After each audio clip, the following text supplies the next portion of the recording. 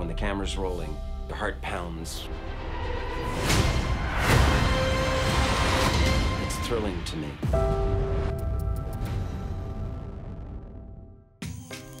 They're going to have their plays. Like, you play against a guy like Josh Allen, you know, talk about his talent, the momentum he's playing with, his receivers, Diggs, Cole Beasley. These guys, I mean, they're going to get a couple plays here and there.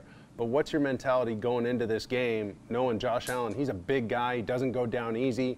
He has shown he might fumble the ball a little bit now in the pocket. Like, are you guys making an emphasis on swatting at the rock, or what's the mentality going in against a quarterback like Josh Allen? We're just making it real hot.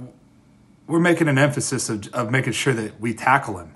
Yeah. Just keep, you know, I mean, don't let him break tackles, and you know, if you get your hands on him, keep him wrapped up. You know what I mean? Don't try to sling him down on the ground, because that's when he gets out. People try to grab him and sling him down. He stays on his feet.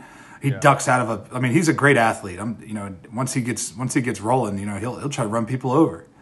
So you have to tackle him like a running back. And you know, I think we had a game similar to like a similar style offense against New England. You know, and that was another game we didn't have our whole squad. You know, the similar kind of quarterback that uses his legs a lot. And, you know, I think that as long as we can contain the quarterback and don't let him extend the plays, you know, and play great coverage. And then, you know, it's part of their run game. Their quarterback is a huge part of their run game. So that's, you know, we got to stop the run. And that includes the quarterback getting out of the pocket and taking off, you know, getting those, you know, 3rd and 10 and he goes and gets a first down. Like that kind of stuff is just demoralizing. So you have to limit those.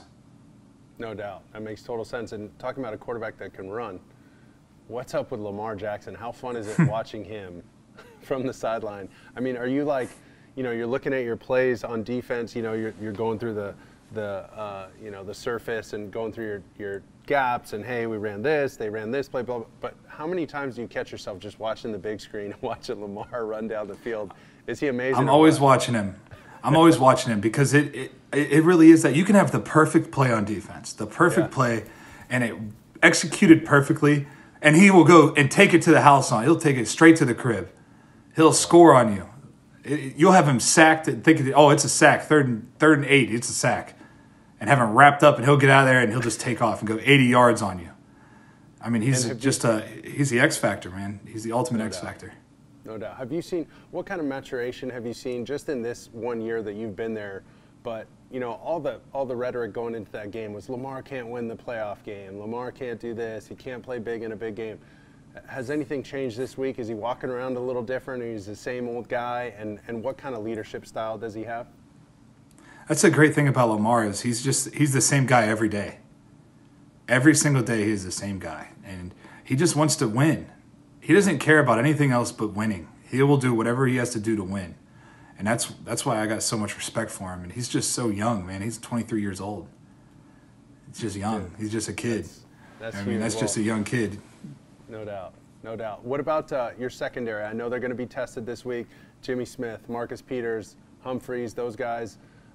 What's your communication like in the back end?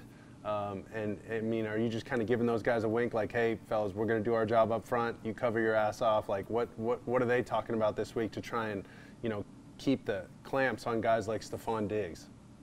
And I'm not going to give any game plan stuff, but these guys are professionals, man, and we got Pro Bowlers back there, Hall of Fame potential players. So, you know, I think that these guys, I think that they're going to be ready. I know they're going to be ready. There's no question in my mind that they're going to be ready.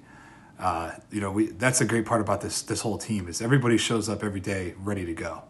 And, you know, you don't have to question. You could trust the guy beside you. And it goes from the whole offense to the special teams to the whole defense. You know, everybody's backup, everybody is trusted on this team.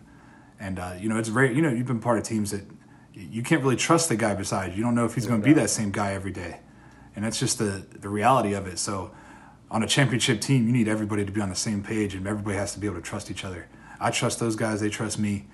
And they trust us up front. And that's the thing, man. Like, they're going to make a play. It's okay. Let's go to the next one.